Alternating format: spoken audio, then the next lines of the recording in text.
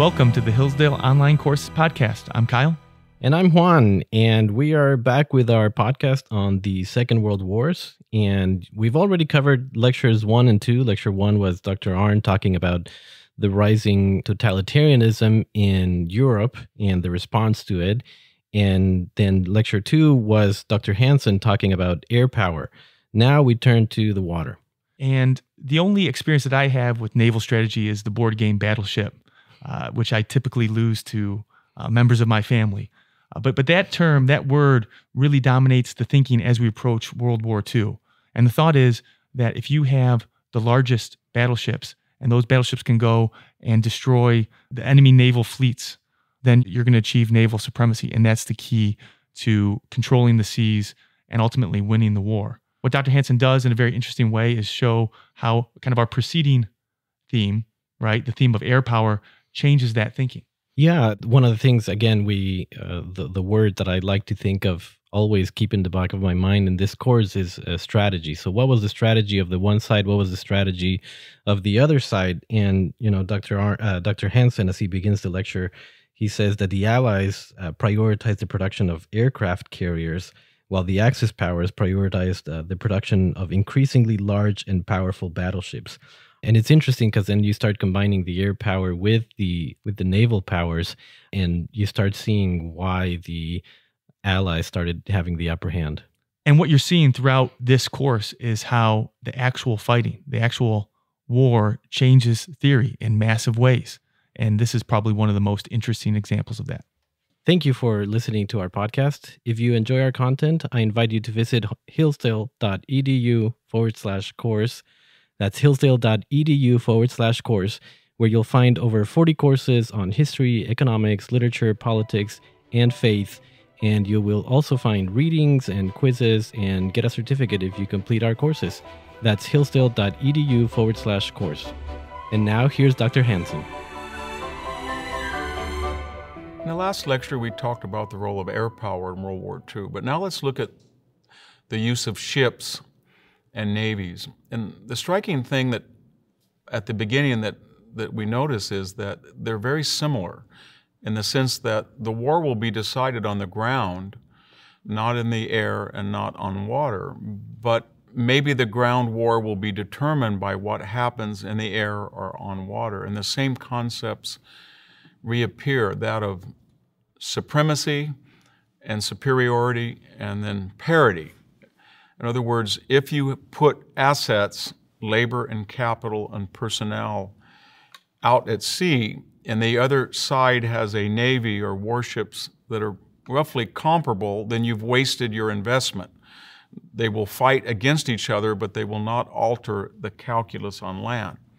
If your ships are more plentiful, or they're better designed, or they're the right ships, or they're better commanded and they're better operated, and you can destroy a great number of the enemy's naval assets, then you achieve naval superiority, which means you can operate against land forces without too much worry of enemy opposition.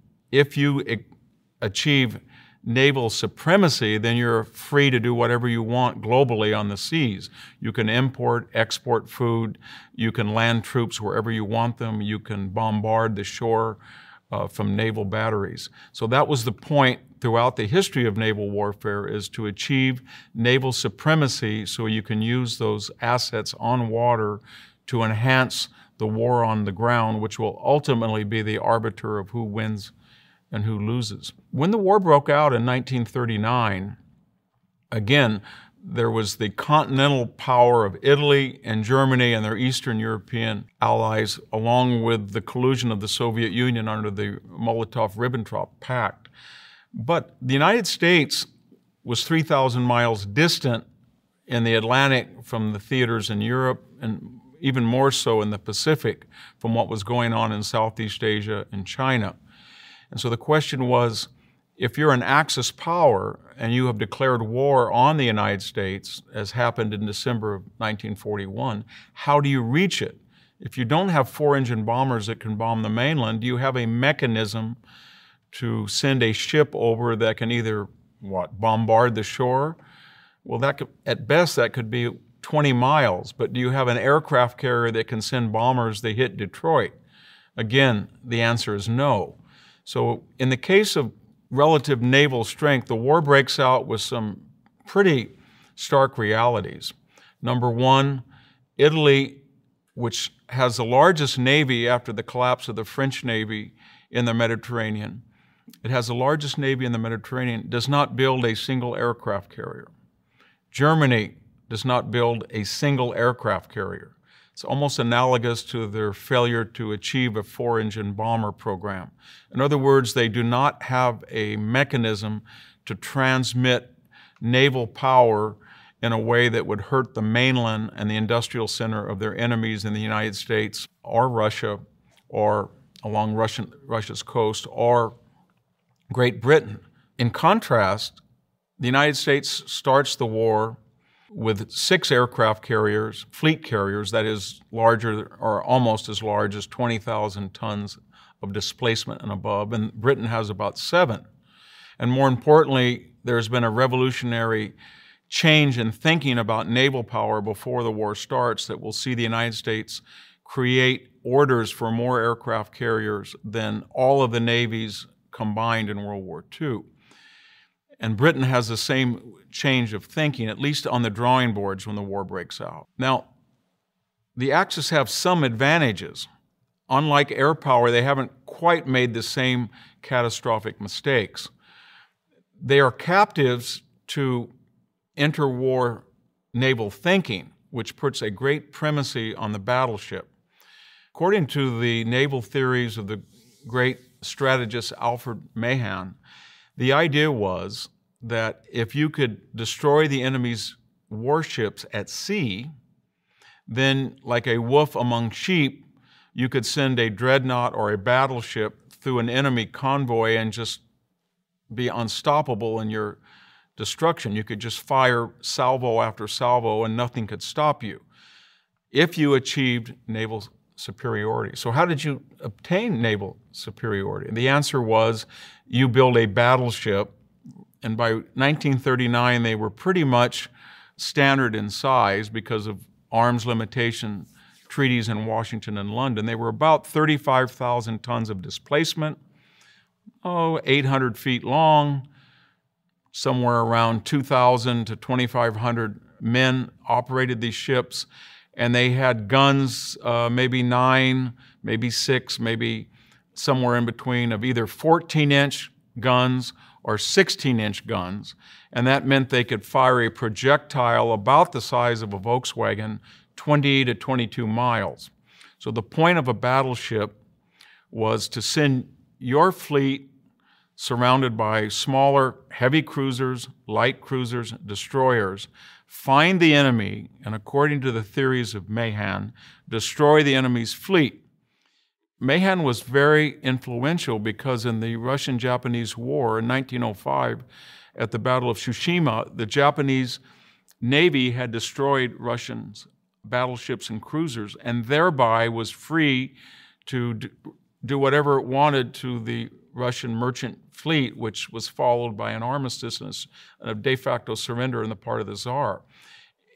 At the Battle of Jutland in World War I, the German fleet actually went out in hopes that it could nullify the British fleet. It did pretty well. It inflicted more damage than it suffered, but it did not destroy British naval superiority, and therefore Britain was still able to conduct a very effective blockade. But the thinking still was, if you want to obtain superiority and therefore export and import or blockade an enemy, you needed better battleships, you needed more of them, and you needed bigger and bigger calibers. This manifested itself, unfortunately, in the Axis idea with, we're going to put a lot of investments. We can, instead of building 20 destroyers, we will build a 45,000-ton Bismarck and its sister ship, the Tirpitz. And you could build 20 destroyers for the amount of money that went into the Bismarck or the Tirpitz. Or in the case of Japan, we can't build as many ships as the United States, but we'll build the Musashi and the Yamato which are the largest warships in the world at 70,000 tons, and they have, as no other battleship before or since has been able to pull off, they had 18-inch guns. So think of the rationale. The Yamato and the Musashi will sit off 24 miles from an American battleship fleet and bomb it at will, and their 16-inch guns will not be able to hit ours. They'll fall a mile or two short. And then when the war broke out, people were even envisioning a super battleship class in all of the belligerent navies that would have guns of 20 inches that could fire maybe 26 miles and beat an 18-inch battery of the opponent. Well, you can see where this is going. It means that certain navies are not being flexible and they're not being diversified. They're putting all of their scarce resources, or at least too many of their scarce resources, into bigger and fewer battleships. But the answer arises immediately. Well, a battleship has a killing radius of about 20 or so miles. But if you have an asset like an aircraft carrier, and it has 90 fighters, dive bombers, torpedo planes, and they can fly 200 to 500 miles and turn around and land on that carrier, then you can increase your radius of lethality tenfold over a battleship. But because battleships were so majestic, they cut such an awesome spectacle on the sea, and they were so invested in by the naval hierarchies, people didn't catch on when the war broke out to that reality. And so the history of naval power in 1939 to 1945 is simply a question of which navy will wise up and stop investing in battleships and divert that investment to aircraft carriers, submarines, destroyers that can attack merchant ships far more efficiently, or they can destroy other battleships in the case of carriers with air power. And the answer was that Italy and Germany lost that war. They did not build an aircraft carrier, as I said, but their effort to build U-boats, as successful in the case of Germany it was too little or too late. When the war broke out, for all the vaunted U-boat reputation in Germany gained from World War I, it still only had about 60 U-boats that were operable in the Atlantic or the Mediterranean. So what was going to happen in World War II was which side would increase their number of carriers. Japan started the war with 7 fleet carriers. The United States in the Pacific had only 3, the Saratoga, the Lexington, and the Enterprise. However, we were able to bring the Hornet and the Wasp over. That made 5. And then we put on order 27 Essex carriers, each one of which were better than any aircraft carrier in the world, along with orders for additionally battleships, cruisers, light cruisers, destroyers, and submarines that in their totality would be by 1944 larger than the German, the Italian, the Japanese, the Russian, and the British Navy put together. And so in the way of thinking among the Axis strategists, it was, we started this war, in the case of Germany, without a very good Navy. We invested heavily in battleships and battle cruisers. We don't have enough U-boats, and yet we're subject to a blockade, and that's going to affect our strategy. We can go into Russia, perhaps, and get missing ore or food or fuel that we can't import, but if we're really going to damage Britain and we can't bomb them because we don't have air supremacy, maybe we needed a navy to stop importation to Britain through the Suez Canal and Gibraltar. And so they looked toward Italy, and in the case of America, they looked toward Japan. Germany tried to square the circle of not having aircraft carriers and realizing its mistake in the 1930s of investing too heavily in battleships by going on a breakneck pace to create U-boats. And the idea was, we've got to get not just 100 or 200 or 300, we've got to get 1,000 U-boats at sea. And remember, they could go down to about 300 feet, and they had very successful air compression, compressed air torpedoes, and they could attack in wolf packs. They were pretty adept at initially breaking British naval codes, and the idea was that they could destroy enough convoys coming from the British Empire, specifically Canada and Australia, South Africa, to feed and fuel Britain, that it would give up, even though they could not bomb it into submission. And one of the reasons that Hitler so unwisely declared war in the United States on December 11th was his U-boats commanders were telling him, you know, the Americans are really supplying Britain. And when our U-boats sit off the East Coast and they're in the Caribbean, they see these huge convoys. The cities aren't even blacked out. You can see the neon lights of Miami or Newark or New York. And if we could just declare war on them, even though we only have 10 or 12 U-boats, we could get 50 or 60, and we could wipe out the U.S. merchant marine. And that had an undue influence on Hitler and explains the inexplicable, why after Pearl Harbor he declared war on the United States. It looked like for a minute, just as in the case of the early failures of the U.S. strategic bombing campaign, that the Axis had the edge. So between January of 1942 and June of 1942, there was what they called a second happy time, a period in which U-boats had the technological edge, they had the strategic edge, and the United States really didn't listen to the British about the importance of convoy, or didn't really know how sophisticated the British had become with radar and sonar. And then in their own turn, they really didn't understand how to use submarines, even though they had created a brilliantly designed Gato class, which will be followed by the Bellow and Tench class submarines, which were the best in the world by 1944, but we didn't really know how to use them against Japan, much less put them in the Mediterranean with the British to attack Italian shipping. But in this period, what the Germans call the second happy time, they, for a brief moment, destroyed about 50% of all of the commerce and trade that going into the British Isles. And that was an unsustainable rate. And it looked like the U-boat campaign was going to be successful. But remember, World War II, as we said earlier, is a story of challenge, counter-challenge, response, counter-response. And so when the Allies looked at this unsustainable loss, they came up with a lot of solutions.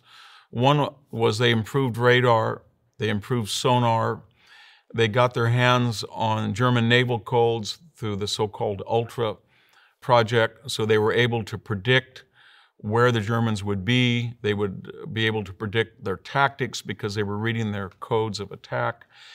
Most importantly, they developed a merchant marine building campaign and the so-called Liberty and Freedom ship, where they were able to produce wonderful 10,000 displacement-tonned merchant ships at the rate of about one every 3 days in the Oakland and Seattle shipyards. And so we sort of outbuilt the Germans' effort to destroy what we had in the merchant marines. And even at the greatest period of German success in destroying Allied shipping, we were creating more tonnage of merchant marine than they were attriting. A second thing that was going on, though, was when Germany decided that its battleship fleet was not obtaining results, it sent the Bismarck out in 1941, and it sent the Tirpitz out and some of its accompanying battle cruisers without air supremacy or even air superiority. And what happened was, by May 1941, aircraft carriers were instrumental in sinking the Bismarck, and the Tirpitz was relegated up to the fjords in Scandinavia and never played a substantial role. So there was a reminder to Hitler that even though you have created the best battleships in the world, there weren't enough of them, and they were not aircraft carriers that could supply air protection, and you did not coordinate your air on the continent to protect these ships at sea. And so we're in a period of revolutionary activity in 1941. A couple of other examples. When the war broke out, the United States lost 8 ships that were either sunk or submerged on battleship role in Pearl Harbor. But these were mostly antiquated ships. They were slow, and the Japanese had not found our 3 carriers. So as dramatic and as grievous those wounds were on December 7th through 2 raids, and they were accomplished only by the use of 6 Japanese carriers, they attacked a fossilized or ossified asset.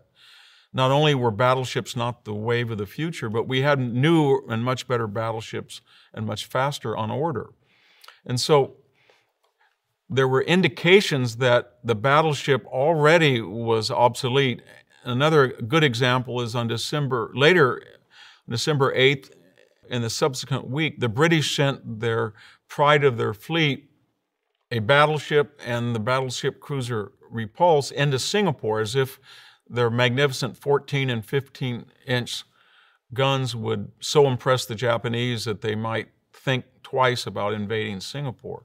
And in fact, over 80 Japanese bombers from Indochina bases destroyed both of those capital ships and reaffirmed the lesson learned at Pearl Harbor and learned in the Atlantic that a battleship or a battle cruiser without air superiority is almost helpless, and that huge investment is wasted, and is a reminder that you would have been better to build an aircraft carrier or a destroyer.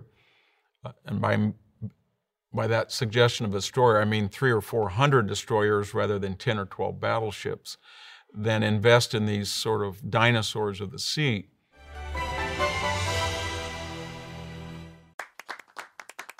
Hillsdale College is a small, Christian, classical liberal arts college that operates independently of government funding, and we want you or your son or daughter to apply. At Hillsdale, students grow in heart and mind by studying timeless truths in a supportive community dedicated to the highest things. Hillsdale College costs significantly less than other nationally ranked private liberal arts colleges and receives regular recognition as a best value, and nearly all students receive financial aid. Our robust core curriculum, vibrant student life, and 8-to-1 student-to-faculty ratio make for an education like no other. For more information or to fill out an application, visit hillsdale.edu/info.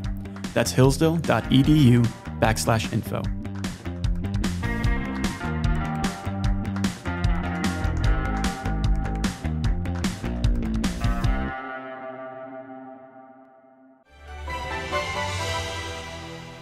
If you look at the strategy then of naval fighting in World War II, it's pretty easy to understand. And it boils down to Germany thinks it's going to use its Navy to blockade Britain and starve it out, and then eliminate, after June of 1940, the only enemy that's left. Remember, all of Europe, the present-day EU, is under occupation. Soviet Union has not been invaded yet. The United States is isolationist, is not participating in the war. There's only Britain. The air war, the so-called Blitz, has failed to bring Britain to its knees. The surface campaign of using the Bismarck or the Graf C or the Prince Eugen to go out and get into the middle of a convoy has failed. The ships have either been sunk or they're confined to their ports. The U-boat campaign looks like it for a while it might work, and then British technology and know-how has nullified it.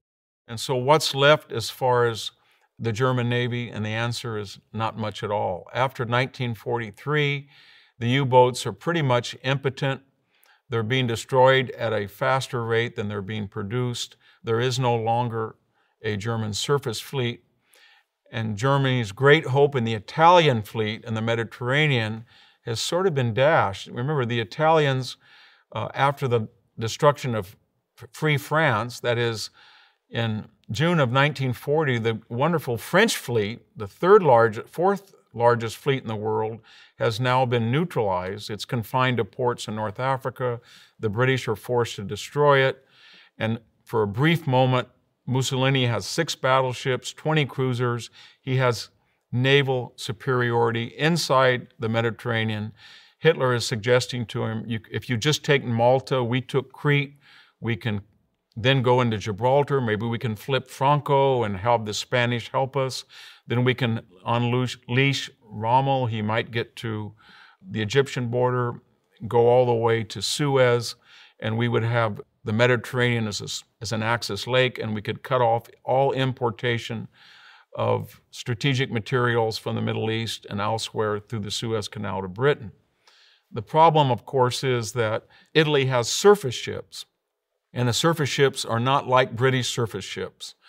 They don't have a night capability to fire effectively at night. They don't have radar, and they don't have crews and training and admirals like the British do. In a series of battles between early 1940 and 42, the Italian fleet is either destroyed or confined to its ports. At that point, there is no longer an Axis naval war after 1943. If you're a German submariner or you're in an Italian destroyer and you go out on the Mediterranean, a British ship is going to sink you or a British-based bomber is going to destroy you. If you're in the Atlantic after 1943, you are going to have no success attacking a convoy and you're probably going to eventually be sunk. At the end of the war, about 75% of the German U-boat fleet, which translates into about 40,000 German sailors, are going to die. And yet, that was a great hope of Germany's naval efforts in World War II. To sum up, if we were to look at World War II on water around 1944, let's say around November, there is no naval warfare. The British and American fleets have absolute, not naval superiority, but naval supremacy. They can land ships and troops and ports. They can build anywhere they want in North Africa. They can land troops in Italy. And on D-Day, the Germans can't even put a credible naval force to stop some 7,000 ships of various sizes and sorts are going to land troops on Normandy, and they're subject to an economic blockade. And that's what Mahan had originally suggested in his theories of naval supremacy. In other words, once you have control of the water, you can affect the course of fighting on land, and that's what happened in Europe in 1944. There was a little bit more trouble in the Pacific theater for a variety of reasons. When the war breaks out, Japan had the third largest navy in the world, but most importantly, it had the second largest carrier fleet. In some ways, if you count all classifications of carriers, it was superior to the British carrier fleet. And more importantly, its bases in the greater East Asia co-prosperity sphere were much more conducive to Pacific warfare than was Pearl Harbor or San Diego or London. In other words, at Rabaul or Truk or Singapore or Manila, after Japan had taken these key American and British bases, the Japanese Navy was going to be very hard to get out because of questions of supply and logistics. You had to send an American fleet to save Australia all the way to Guadalcanal, or you had to send them beyond Hawaii to Midway, or you had to send them all the way off the coast of New Guinea to the Coral Sea, and yet the Japanese fleet was based in these rings of defense in the Pacific that made their logistic challenges much easier. And so the ultimate question of naval warfare in the Pacific would be, can the United States destroy these 6 or 7 fleet carriers, and can they destroy the means of production in Japan so they can't build more while themselves creating a vast new carrier fleet? And by 1943, the answer is getting very close to resolution. In other words, if you count an escort carrier, which is about 7,000, 8,000, 9,000 tons. It's a brilliant idea of taking a light cruiser hull, putting a flat landing platform on it, and putting 60 planes, many of them still good but have been superseded by more advanced models. And you build, say, 100 of them, and then you have light carriers of 15 to 20,000 tons, and they can carry maybe 70 or 80 planes. And then you have fleet carriers of 30,000 tons, and they can hold maybe 100 planes, and you build 145 of these carriers, and each of them has a range of about 500 miles, then you can achieve naval superiority At the same time, you're unleashing a submarine campaign against Japanese commerce.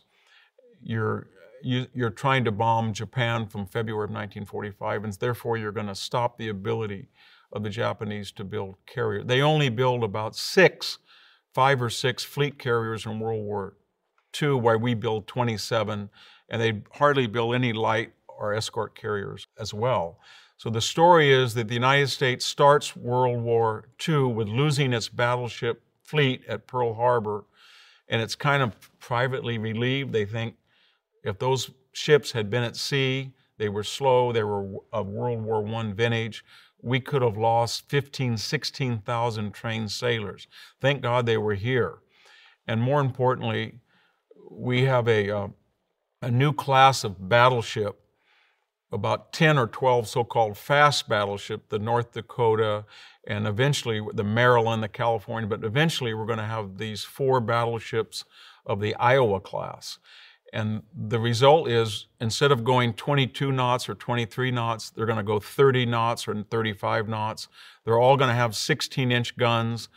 They're going to have a high precision, high caliber barrels so that they can shoot a 16-inch projectile about 22 miles, and they can do so with more accuracy than a Japanese battleship. And most importantly, we're going to use these battleships in an innovative way that had not been true of Europe or even the Japanese. In other words, we're going to get to Japan by island hopping. We're going to go through 2 routes. We're going to go through New Guinea to the Philippines under MacArthur and the Army, largely Army divisions, and then Nimitz and the Marines will go to Truk. They're going to go to Peleliu. They're going to go to Iwo Jima, Okinawa, the Mariana Islands.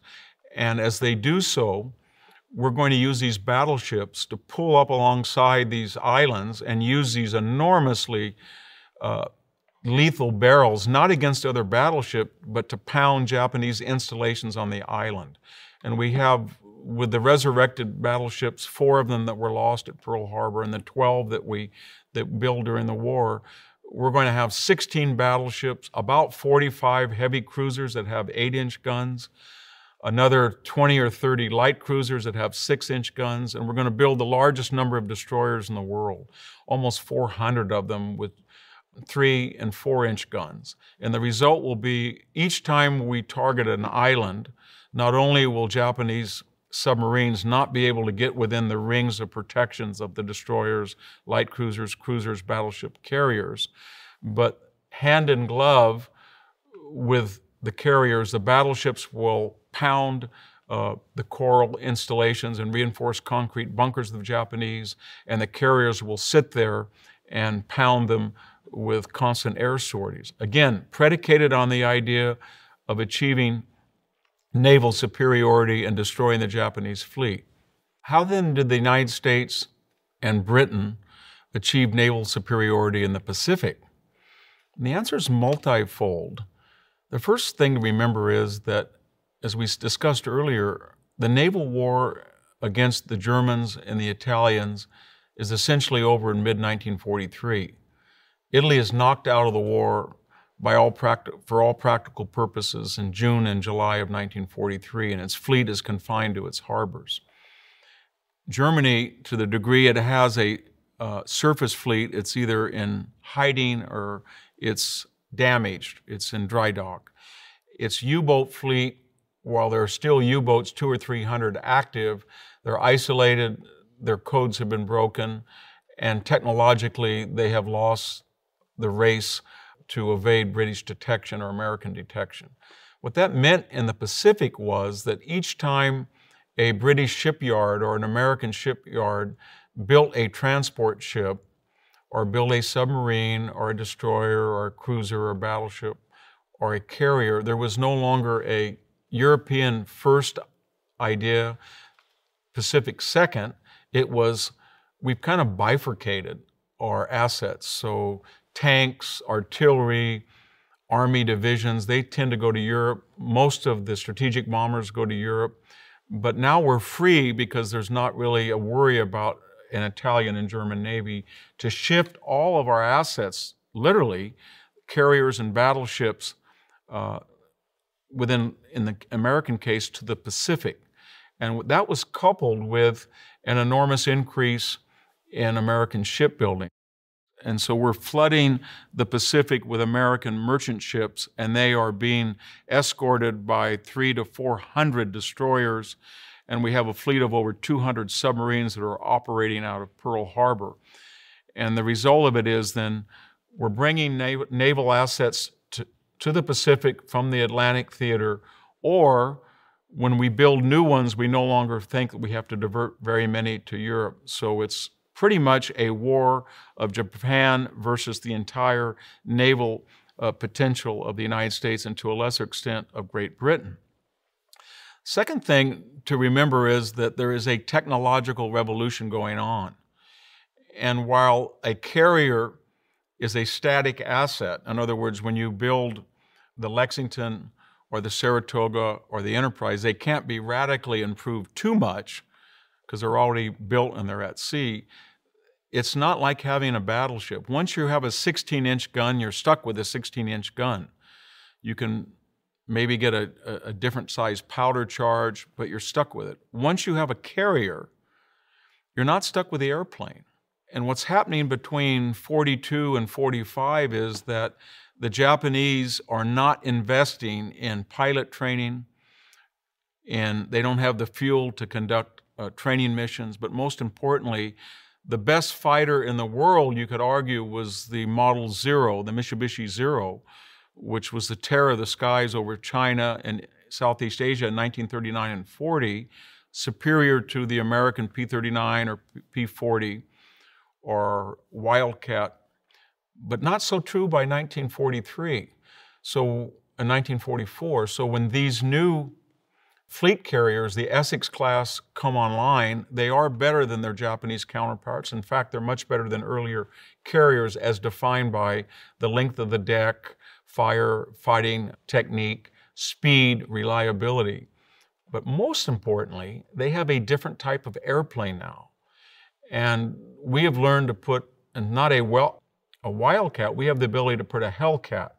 So what does that mean? It means the speed of an American fighter craft on an aircraft deck is no longer 270 miles, but it's nearly 400 miles an hour.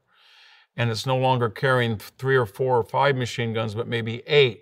And it no longer has a range of 250 miles, but maybe 500 or 600 or 700 miles. And it no longer has a coffin-like plane, the Devastator torpedo bomber, that can only go about 100 miles an hour with a torpedo, but it has an Avenger torpedo bomber with twice the range and twice the speed. And the same thing is through the Dauntless dive bomber versus the new Helldiver dive bomber.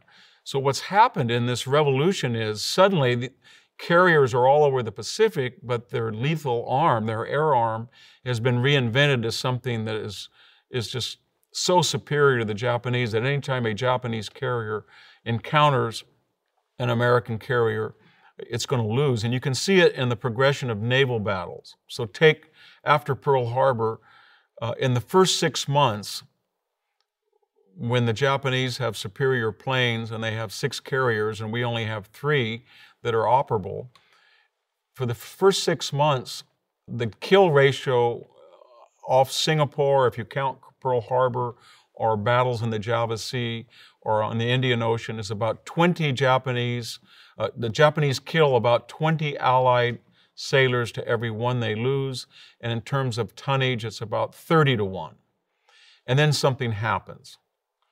Americans start to produce more planes, better pilots, and they have better commanders. So for all of the vaunted reputation of Admiral Yamamoto, he did not order a 3rd strike at Pearl Harbor, which might have knocked out the oil production. He did not order his carriers after the Battle of Coral Sea to pursue and destroy the United States fleet. He split his forces at Midway. The United States Admiralty is not making those mistakes.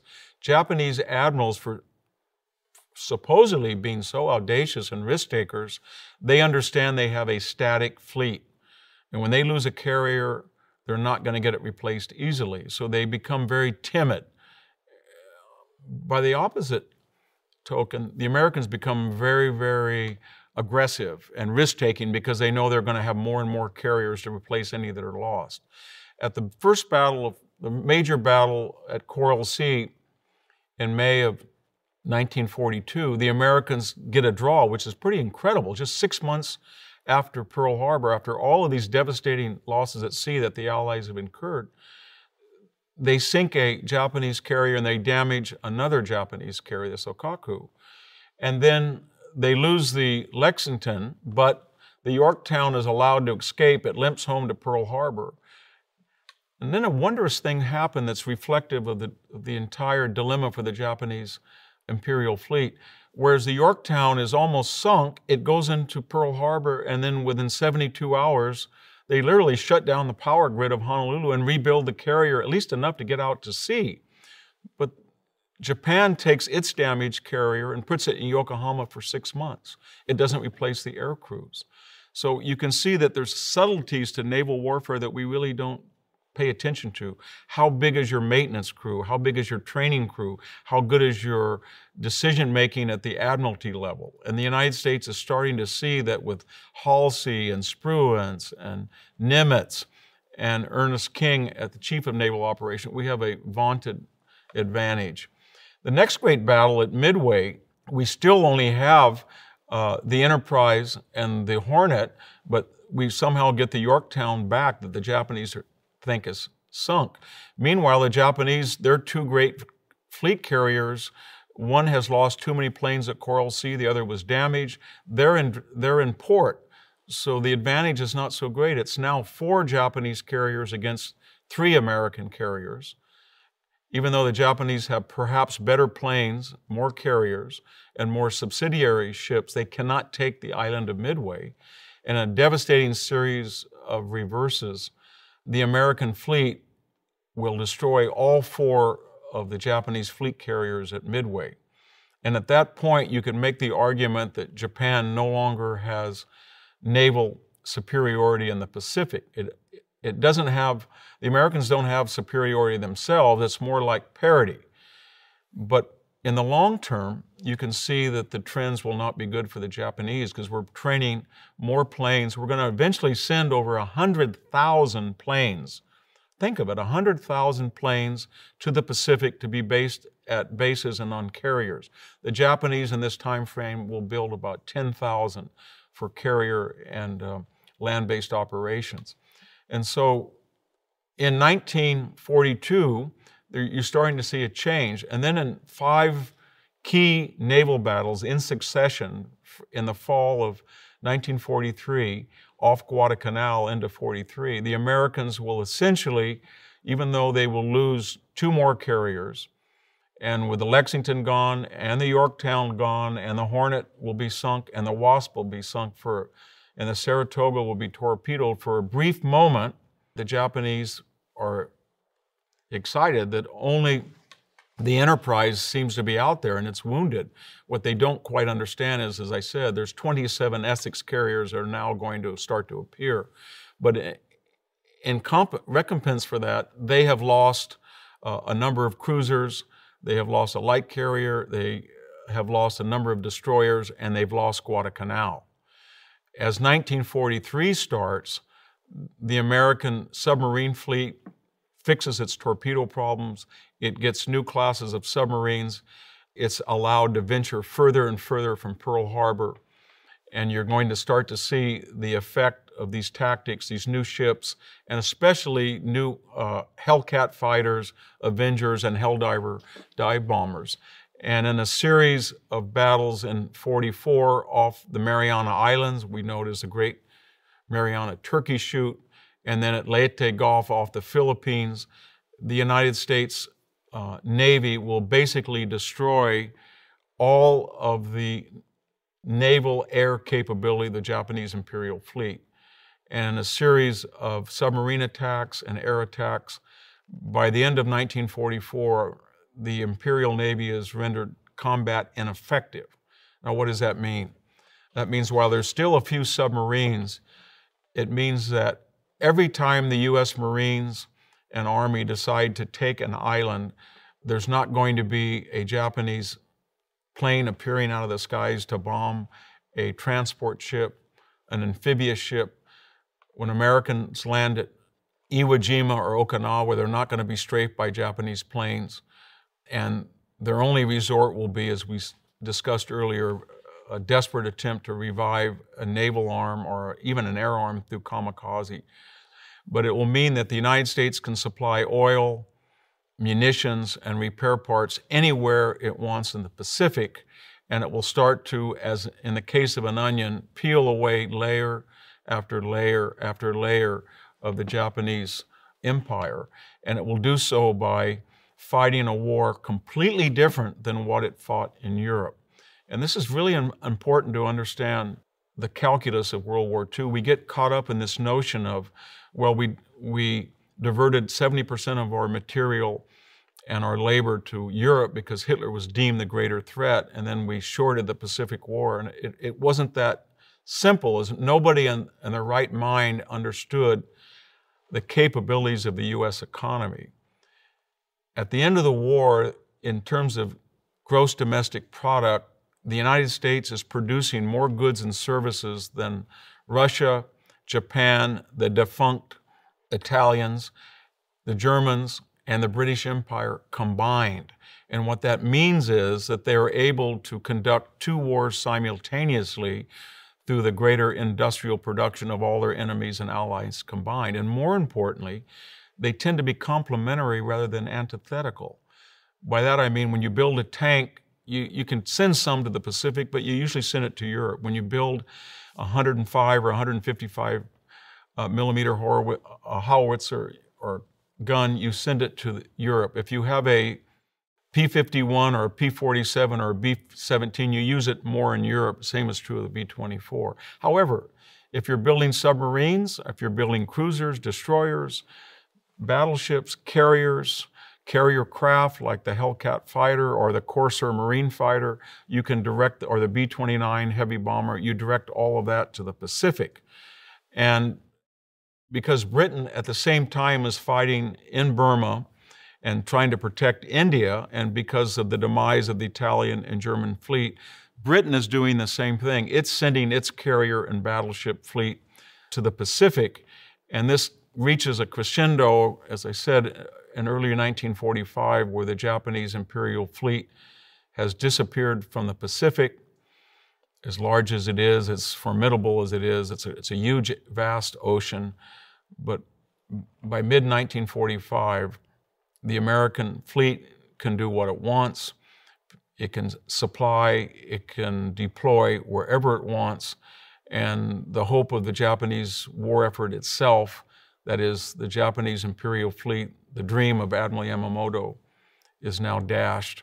And it will be simply a question of whether the fleet, as in the case of the air arm, will be so superior to the Japanese, whether it will preclude a land engagement altogether. So far, we've talked about air power and naval power in terms of redirecting fighting on the ground up into the air at sea, on the premise that if you were able to achieve first superiority and second supremacy, then those theaters could be redirected to the ground. That is, you could use ships to attack our ground forces or to augment or enhance ground forces, or you could do the same with planes. But central to that argument is the ground is where the action is. The ground is where the war will be won or lost. In our next lecture, we're going to see why that is so and why the Allies were able to defeat Germany and Italy and Japan on the ground. Thank you for listening to this episode of the Hillsdale Online Courses podcast. If you want to continue learning about World War II or other topics, please visit hillsdale.edu/course. There you can find over 40 free online courses, including American Citizenship and Its Decline with Victor Davis Hanson, C.S. Lewis on Christianity, Ancient Christianity, The Rise and Fall of the Roman Republic, and many more. The courses include additional readings, study guides, fully produced videos, and you can chat with your fellow students on a dedicated forum. Upon completing a course, you will also get a certificate.